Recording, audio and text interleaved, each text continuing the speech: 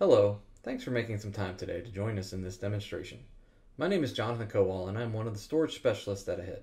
We'd like to walk you through our integration of Dell EMC's PowerMax into ServiceNow. Service management has become a critical component in IT operations, and there are several reasons why this is. First, improving visibility. There are a lot of assets to manage in any cloud environment. We have to get the right information in front of the right people to make informed decisions quickly. This requires us to consolidate tools, which will increase the effectiveness of our resources. This will also reduce the noise created by looking for information in too many places. Tool consolidation will lead to consistency. We want to take these steps to consolidate tools, providing information and actions in a consistent manner. Consistency will remove errors and provide a baseline of metrics to measure success. As we progress with consolidation and consistency, IT operations can reduce the mean time to resolution, because we have correlated information from the right sources. Faster resolutions from a single system of action leads to increased productivity. Finally, with all of this automation, we can deliver self-service to our users. Self-service is not without gates, as governance controls are put into place. So how did we get there with the PowerMax? First, we had to get the information from the storage array into the CMDB. By leveraging the native RESTful API from Unisphere for PowerMax, we can ingest all of the configuration data into our single system of record, ServiceNow. Once we have the data, then we can structure it and report on it. We are actively pulling data and publishing that in a simple-to-consume dashboard. The integration and dashboards are completely customizable to your needs, but a key point to understand is we are not rewriting the native UI and replacing the native functions there, but we want to give more access to the relevant information through a single tool. Now that all the data is ingested and displayed, we can build a self-service portal. With this automation, you can enable specific workflows that users can order when needed that flow through an approval process. These workflows can be simple or complex, but the goal is to automate repeatable tasks and remove as much manual work as possible. Now that we've talked about why we created this and how we approached it, let's take a look at the integration.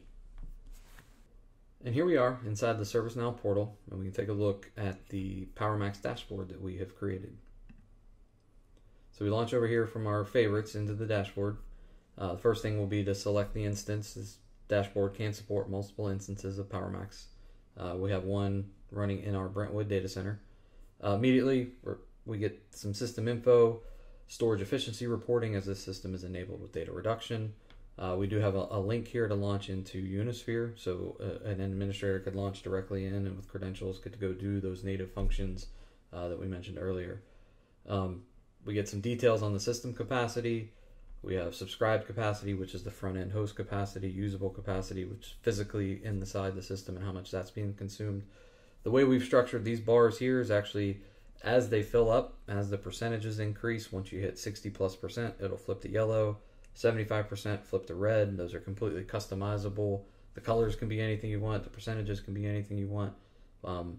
We could even have it for different things, like if our data reduction ratio dropped below a certain level, we could change the color to give a quick indication to a user that there may be something going on inside the system and we need to go take a look at it. We have more information here on the storage groups. Storage groups are a common item to manage storage within the PowerMax. This is a grouping of volumes that would be presented to an application or a VMware environment with VMs running on it. So we've shown that here, and then once you select a group, you get some more details on that storage group. We can see the system is consuming about 23 terabytes of capacity. Data reduction is enabled, and we're getting the data reduction ratio. Storage admin will be very well aware of a masking view, so we can see that that masking view is here. And then as we come on down, we can show the requests that have been opened on this system and which ones are out there. We can see here that there's been some volume provisioning requests on this system over the last week and how many over the last month. We can drive that into comparison of other requests, open requests, approved requests, declined requests, and show that quickly and very visibly to a user. But one thing I do want to show, we're pulling about 20 different API commands out of the array to populate the CMDB, and we can drill into that data and see what we're pulling into the system And we're not just pulling individual items, but we're actually creating relationships between those items so that we can create some structure on top of that to display that back to the user, but also create those actions behind the scenes to interact with the array from our service catalog. So we can see here, if we look into one of the storage groups, this is our demo VMware environment, which data we're pulling out, right? We've displayed some of this data back in the storage groups. There's a little more data in here that may not be relevant, and you can pick and choose what gets displayed, what doesn't get displayed. But down below, you can see some of the relationships that we've structured and the ability to act on some of those items. Also, upon this data, you can correlate it into other things. So if we had been pulling in data from vCenter, because this is a VMware environment, we could relate this VM is running on top of this ESX server. This ESX server relates to this worldwide name and is attached to this volume. And if there's an alert that came in from a fiber channel switch, or there was a capacity alert on a volume, we would know all the way up to the application that relationship. So as an alert was sent out to the team, who all needs to be involved, what needs to be engaged, where does the problem actually happen. So we're correlating that information for you inside the system so we can go act on it a lot faster with just the right resources, not having to go bring everybody in, figure out what it is very manually before someone can go troubleshoot. The system's taking advantage of the data that it has and the correlation to get us into faster actions. So now that we have that data, we have the relationships built, we've built a service catalog. So driving into the catalog, we can see some of the items that we've built here. So we can turn on SRDF for replication between arrays, creating just array-based snapshots, creating application replication from an array snapshot. This would be an integration with the AppSync tool so that we can create application consistent either at a VM layer or a database layer, or databases running on top of VMs, and provision those to lower environments for test dev or reporting. So we can drive all of those requests from here. I can do end-to-end volume management, so I can create a new volume and have it provisioned through VRO up into the VMware environment to create a VMFS data store, or I could just simply have new volumes created and hand it off to an application team so that they can go do what they need to do with it. And I will drive into that workflow here. So first we got to select that array, the storage group that we're going to put it in. So here I'll just add it to my Oracle Customer Relationship Management prod environment, ASM. We know typically with ASM they like to have 4 volumes, or the DBA that would be making this request would know that he wants 4 volumes of equal size. So they're all going to be 111 gigabytes. And then we're going to go ahead and order this request.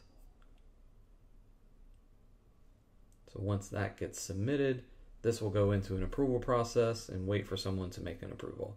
So we can see here that the PowerMax approver has been requested for approval and it's waiting to be fulfilled. So if I jump back into the system, I can jump in and impersonate as the approval so I can show you guys what that looks like. So just like before I had my favorites, I can see the favorites here with my approvals.